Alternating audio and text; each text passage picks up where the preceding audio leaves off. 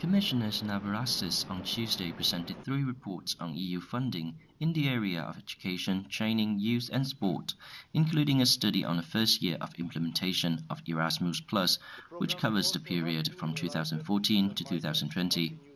The reports show that in 2014, more than 1 million participants benefited from the program, setting a new record. Over 10,000 education institutions, youth organizations, businesses and NGOs got involved and worked together in more than 800 projects, according to these reports. Extra fundings have been given to facilitate the educational aspects of the EU's response to the refugee crisis, the Commissioner added.